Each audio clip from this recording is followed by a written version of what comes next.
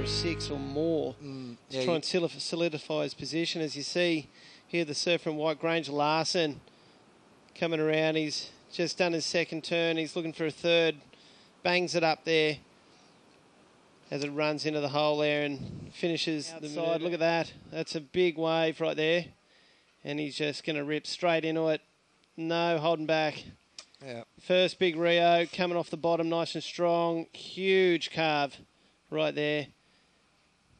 Another big turn right on the inside. Oh, that was and critical.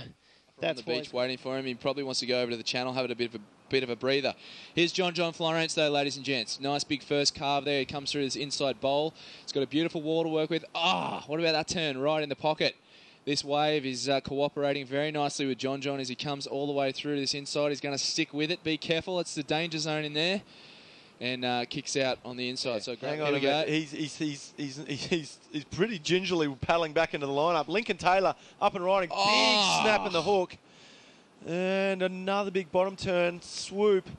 This kid's got a powerful style. Bit of a wide stance, but that just makes him, you know, powerful, like strong on his board. Go to this wave here.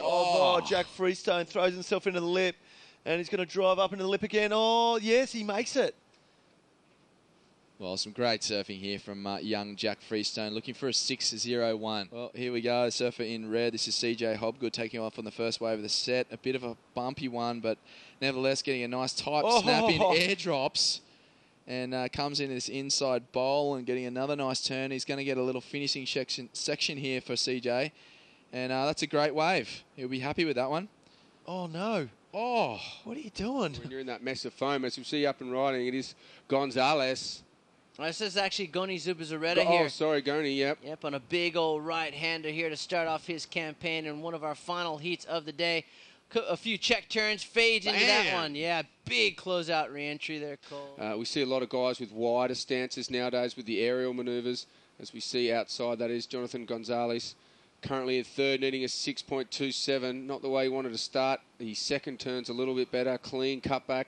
Not a huge scoring turn. And that's the money kind of turns we want to see. And it's steep on the inside and finishes off with a nice little power snap and a little bit of a claim. And inside him is Thomas Hermes sitting in second place. Thomas needs to improve on a 1.83. He fakes Luke off that wave. It might have been a blessing for Luke. It doesn't look like it's that critical section there for Thomas on the inside. He's making the most of it. Gets the closeout bang. A little bit of luck. Nick Muscroft's scores starting to drop. Look at this paddle. And it is Nick Muscroft from Victoria.